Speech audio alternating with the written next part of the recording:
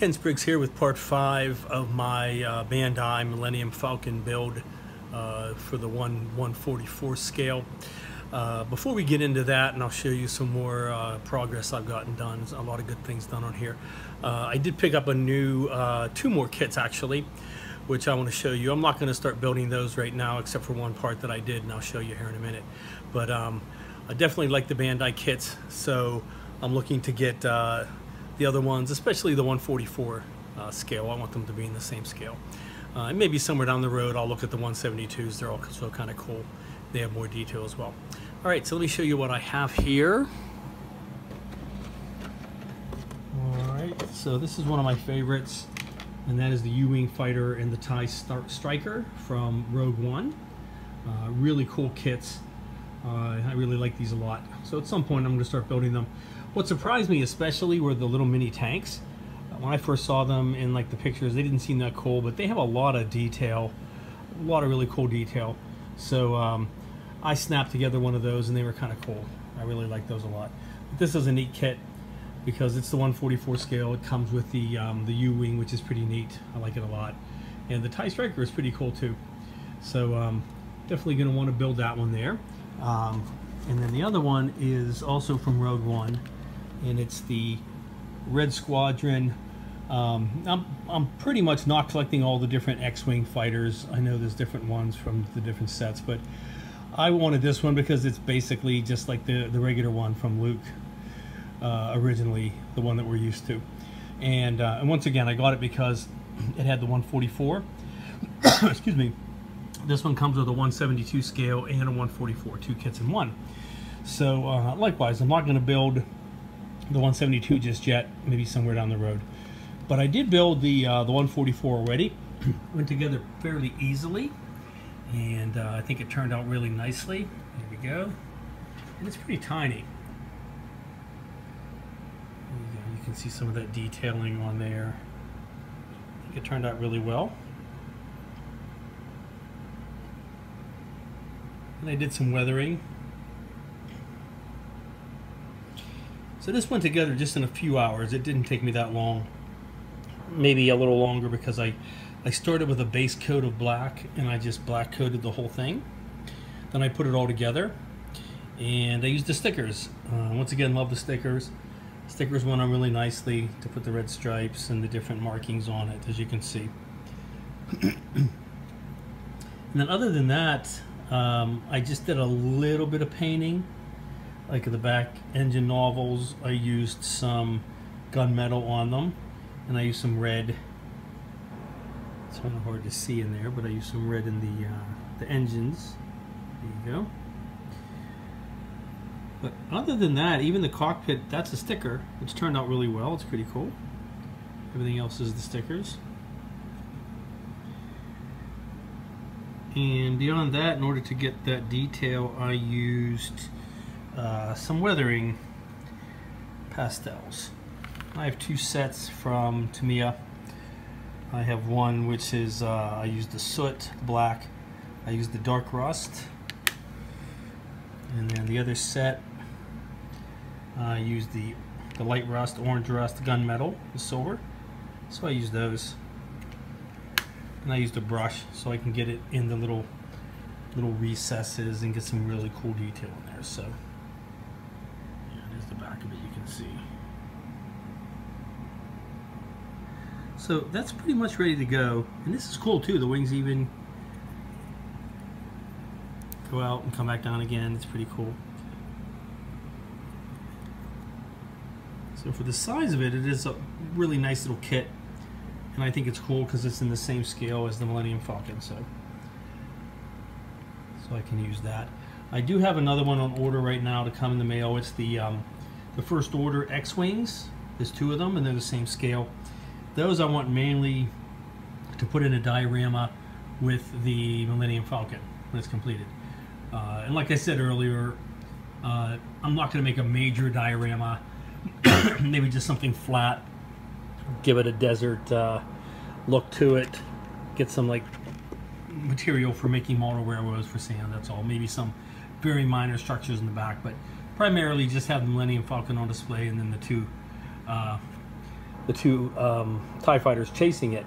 So other than that, I'm not really going to focus on building some of these others right now, except for this one here, because it was really quick, like I said. The only other thing I might do on it a little bit, just to finish it up, is maybe do some chipping on some of those decals, and that's about it. Other than that, that's about all I need to do. Something this scale, the weathering powders are just fine for it. I don't need to use any paint weathering or oils or anything like that I'm going to do on like the Millennium Falcon. So that turned out pretty good. All right, so let's go ahead and take a look at the progress on the Millennium Falcon. All right, so I painted the photo etch back wall to the cockpit, and I just gave it some real simple colors. I just have flat black on the main part of it, and then there's a few sections that are gray. It looks a little bit choppy, but I'm not going to worry about it because you're not really going to see it that well. You're mainly just going to see the light sticking through, as you can see there. And they'll be all different colors, so that'll illuminate it. And then on the inside, there's some detail that I painted. A couple parts black, a couple parts gray that match it. I've already done a little bit of dry brushing. You can see right there. I'll do some more onto the black parts just to give it some subtle details, but I'm not putting a whole lot of color in this part here because you're barely going to see it. But let me get this put inside of here and I'll show you what that's going to look like together. Test fitting of the photo etch cockpit piece in the back there, and I don't have the cockpit part in there. I'm just showing the back of it, and then I'll have a door covering it as well and some other detail. But so you can see I painted inside there, and I'm going to do some dry brushing on that as well to bring out some more detail on that roof. But other than that, I'm not going to do any more painting on the back of it. It's all just going to be backlit, and it's just going to have let's see if I can get a look from it. There you go. I'm just going to have some either thin styrene behind the parts that are white, or use the clear paints to bring out the rest of it, and get that to light up. And that'll be basically the only part of the cockpit other than just painting the other interior to match, obviously, and getting a light behind that. So that shouldn't take too much. I am going to probably replace the chairs on the kit. I do want to use the part for it, but I want to use the 3D printed Shapeways chairs instead. They're a little more accurate. So let me show you that here as well. So here's the part from the kit for the cockpit, and I've already cut out the back seats because they're the wrong size and they just don't look very well. And then here's the Shapeways one. It's very tiny, a little more accurate, and to be cleaned up a bit and painted. So what I'm looking to do, and I'll probably trim off that little knob at the bottom, but basically put them in there and take the place of them.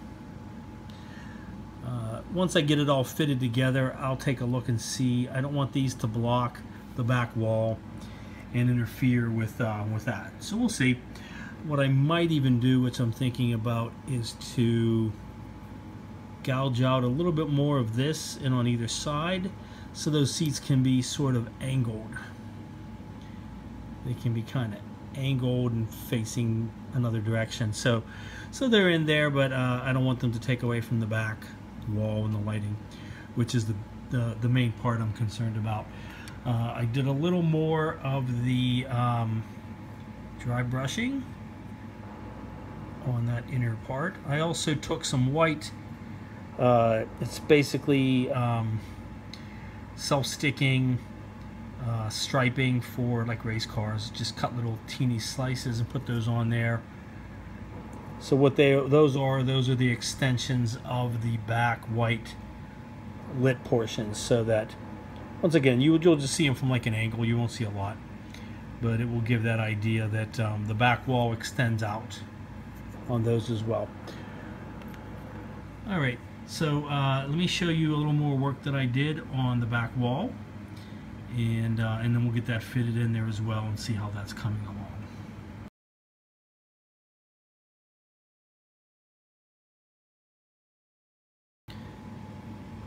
Okay, so I put in the back door and then that brown wall edging around it.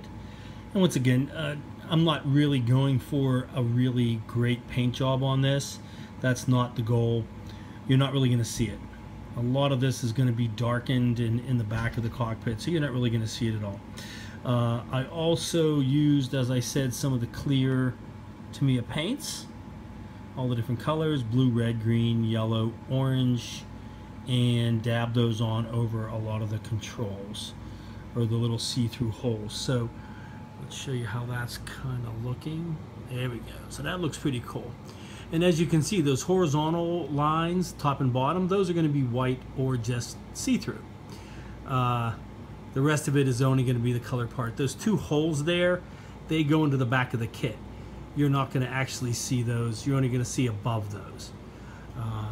The two holes themselves, they fit onto the back of the kit part. These two little knobs right here. Another reason why I want to kind of use this one, because it gives a nice fit. It puts in right orientation to the back of it, so that's pretty cool. All right, so this is all done. I have it all lit up. I may put some white styrene in those horizontal lines, but we'll see.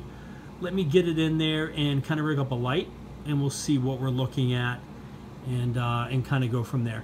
And this is kind of what it's going to look like. I mean, you'll see some hints of detail for the doors and things like that, but other than this back wall, I'm not going to have any other lights in the cockpit other than the natural light coming in through the front of it from the window. All right, so let's take a look at that. All right, so here's a little test lighting, and it looks pretty good. Those horizontal slots, I'm going to put some white thin styrene behind them, so they're a little more white. But even there, like, the light is pretty close, so I can give it a little more distance if I want to. It gets a brighter light for all those colors if I keep it that close. So that looks pretty good. I have to trim that down a little bit more to match up. And of course, I haven't painted the interior to the cockpit yet, or the chairs, or put in the back chairs or anything. So, but that's going to look pretty cool. So I like the colors there. And once again, you're going to see mostly like that. You're not going to see a lot of the colors that I've painted because they're a bit rough. But once the whole cockpit's together, you're not going to see that. All right, so let me see if I can put this together and show you what it looks like if it is snapped into the cockpit roof as well. All right, there we go. So it's going to need a little sealing around the edges, but that looks pretty cool. You can see a little bit of light leaks around the edges, but without that being painted inside the cockpit, and you're just seeing the back of it dark and everything, that looks pretty awesome. So that's going to be kind of cool. You're going to see mostly darkness, and that's kind of what you see in the movie, unless they're showing inside. So you mostly just see those lights, especially the white ones. So, all right, so that's going to be pretty cool. Let me do one more test here. I'm going to put the cockpit cone on it and see how that looks through there as well. All right, let me check that out. All right, there we go. So yeah, you can still see quite a lot of that. That's a really nice shot right there. And this isn't going to be the final cone that I'm going to use. This is one the kit came with, but it is painted. There we go. So I will be using the Shapeways one. So I think that'll give us even more light. Right now that's not painted or primed or anything, so it's just clear. So I didn't want to put it on, but that looks pretty awesome. So quite a few lights. I will have some figures in those little seats there, and I'm going to put those other seats in. I want to kind of play with it because I don't want to block those cool cockpit lights by putting those two back chairs, because they're pretty tall. But I'll play with it and see. But yeah, that's pretty neat. So Alright. Of course, I'll have to do some more light blocking and go from there. I may or may not put anything in those white lights there because they look quite cool without any styrene. You don't see any light glares or anything, so I think that'll be fine.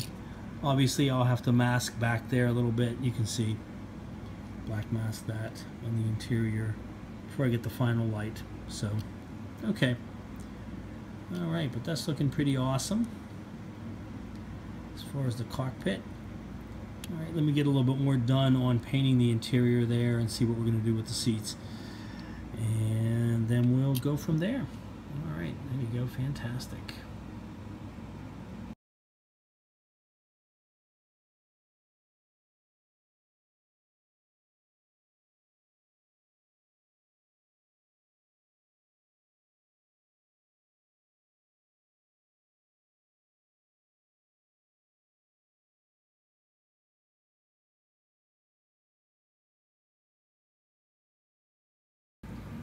Okay, so as the previous still showed, I got several more of these sections of the cockpit completed. I painted the inside of the cockpit, and I used a Tamiya Royal Light Gray, so it wouldn't clash with the other interior colors. I'm not quite sure what it's supposed to be. I painted the front passenger or pilot seats, and they're going to be kind of a leathery look but worn out, so I started with a flat flesh coating, and I have that on there, so that's drying. Once that's done, I'll add some, like a darker wash of some browns, probably some flat earth, in order to get it a more worn out look. So that interior is painted and ready to go. I also painted the control panel an initial color, and I just used a NATO black. And then I'm going to dry brush some different metallics on that to bring out the detail. May not do some colors, we'll see. Nothing really super fancy, but just to give it some details and highlights on there. So I'm going to dry brush some of those. And the main thing I did, which you saw in the previous stills, is I took some UV resistant styrene, and I cut out some sections and I curved it around and glued it back onto it in the bottom, and made a little light box. So I made it just so that it is just the right size to go on the back of the cockpit, just on the top, right above those two holes, that top half of the circle.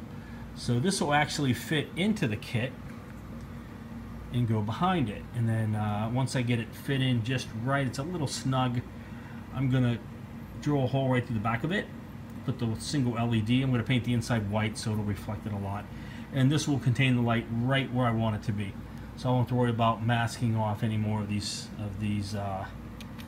cockpit cone section here, because it's difficult. Even if I masked it, you're still going to have a little gap there, and I don't want it to be showing any light through it all. So so that's going to be really nice. That's going to work out well. One other thing I did is I took some of the flat flesh. It's really hard to get a focus on these, and I did a little bit of highlighting on that back door panel that's kind of a brownish, worn out look, and it has some little sections in between it, so that'll bring out a little more color in that. Alright, so let me go ahead and finish working on this section. Actually, before I do that, let me show you real quick. Let me put it inside this tube here and show you how that's going to work. So there it is inside of the tube. You can see it just fits right in there. It's not glued in or anything. It will eventually be. And of course I'll seal around it to make sure that there's no light leaking whatsoever. And once I get the LED glued into the back of it, right there in the center, same thing, I will probably adhere it with some 5-minute epoxy and paint black over that as well.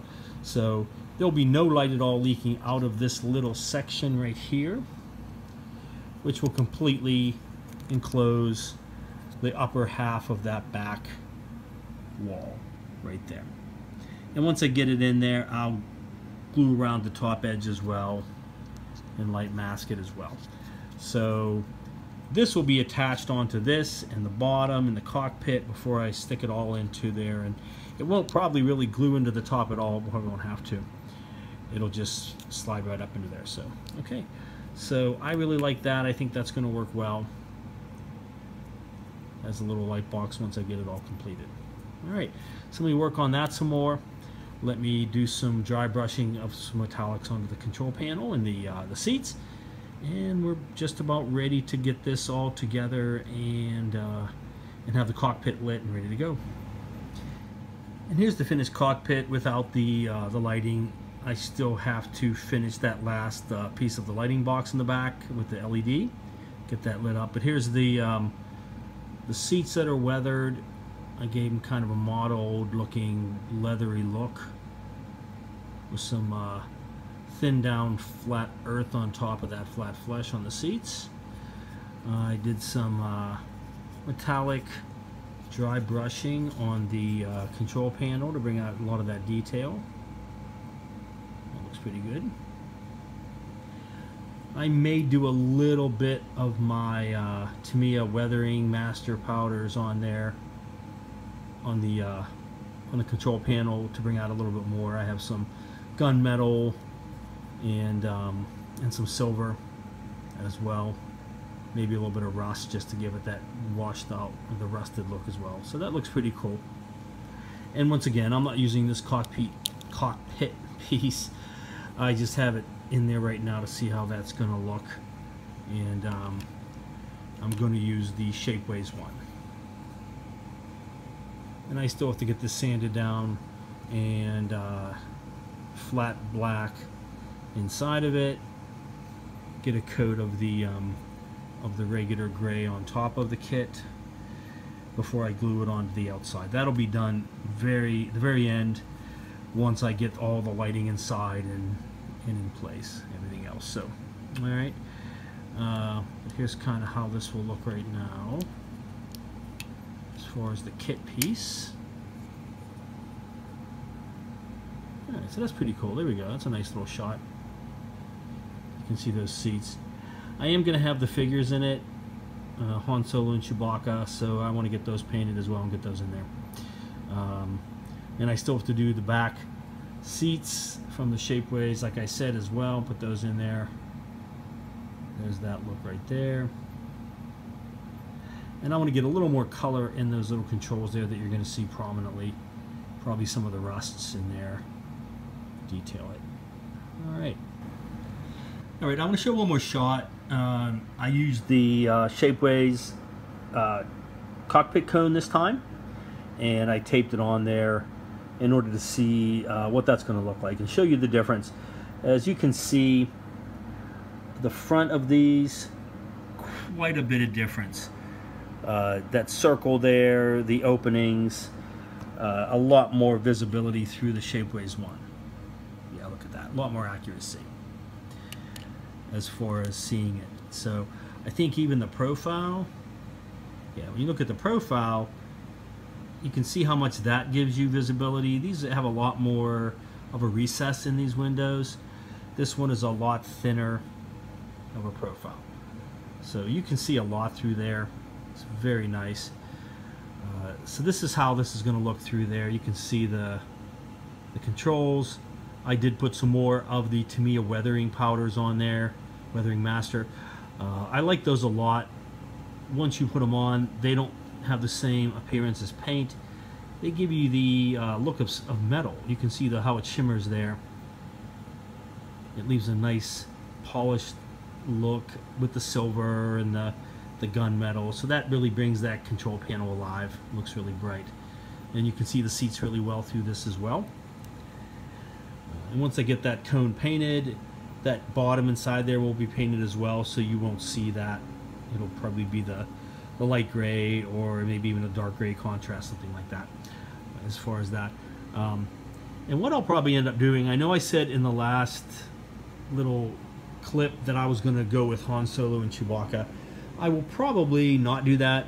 I already have Finn in the gunner station, so I'll probably just put Rey in the pilot seat. That way it won't block a lot of that detail and the lighting that I'm going to be doing. and it'll also keep it in the same theme that I'm going to end up with the diorama. It's going to be on a little flat base for the desert on Jakku, and a couple of the first order TIE fighters chasing it, and so that would be more accurate to that particular scene. Finn and Rey in the ship, and not Han Solo or Chewbacca yet. So, all right, but that control panel looks really good. I don't think I'll be doing anything more on that. That looks great. I like how that shines. And just a few more tweaks on the back lighting, the little light box. Get that in place. Make sure it's all fitted, and I'll be about ready to wrap up this video. Get that onto there.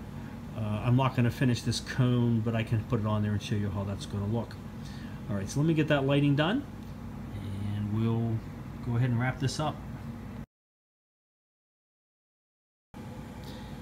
Okay, so I painted the inside of my little mini light box with some white paint.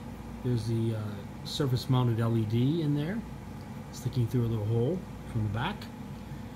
And I've begun gluing it in place. So I positioned it, and I put a little bit of glue on there to hold that wire in place.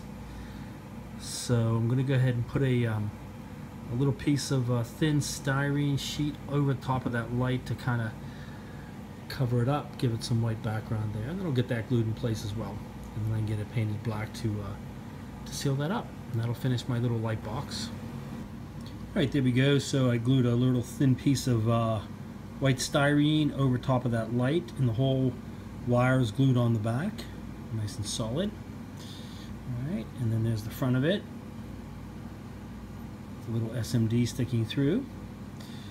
And let me turn that on, and I'll show you what that's going to look like.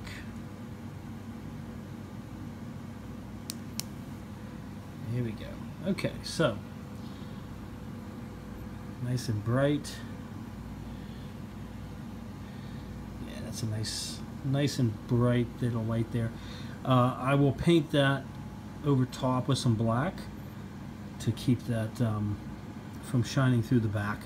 Once I get everything glued together, because I'm gonna glue the metal piece here, photo etch, onto this, and then I'm gonna light block around the edges of it and this piece here. So once that's all glued together, I can go ahead and make sure the only light is coming out of the front here. Alright, so let me go ahead and put this on top of there for the moment, and I'll just show you how that's going to look. Okay, there we go. So there's I'm holding the light box on the back of it, and this is what it'll look like. It'll be glued on and sealed around that edge, so you won't get any light leaks. But there you go. That's pretty cool. It's lighting up everything I want it to be, including those white bars there that are nice and bright, which is pretty cool.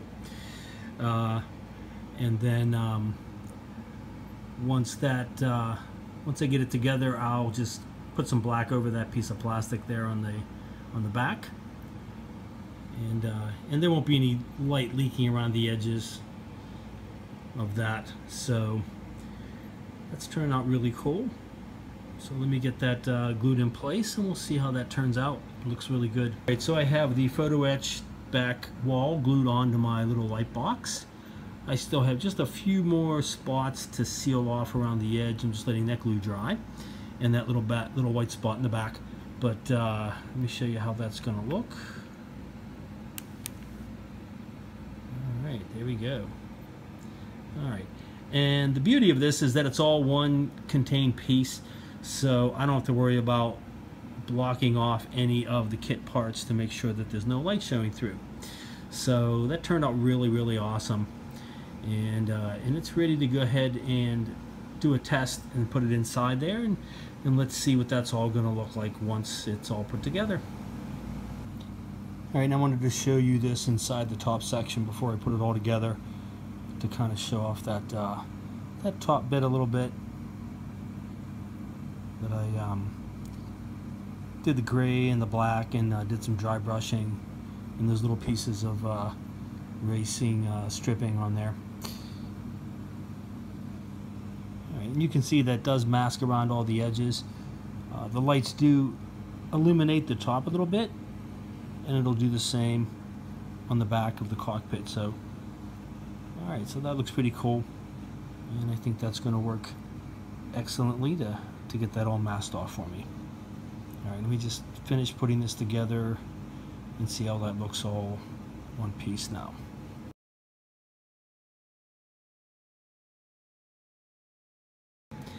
Alright, and there it is inside the cockpit without the cone on it. Looks really cool.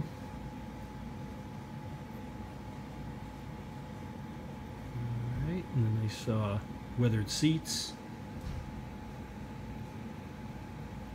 Alright, let me put the cockpit cone on and I'll show you what that's going to look like. And I'll show you both of them, the shapeways and the kit part. Alright, and there's the shapeways, and I just have a flat black coating on it right now. So obviously it's going to be painted gray like the rest of the kit, but I wanted to give you an idea of this, on how you can see a lot of the detail in there, including the seats and the controls. It's pretty cool. And the lights. Alright, and then I'll show you one more video here with the kit part that is gray, to just give you kind of an idea of what you're going to see.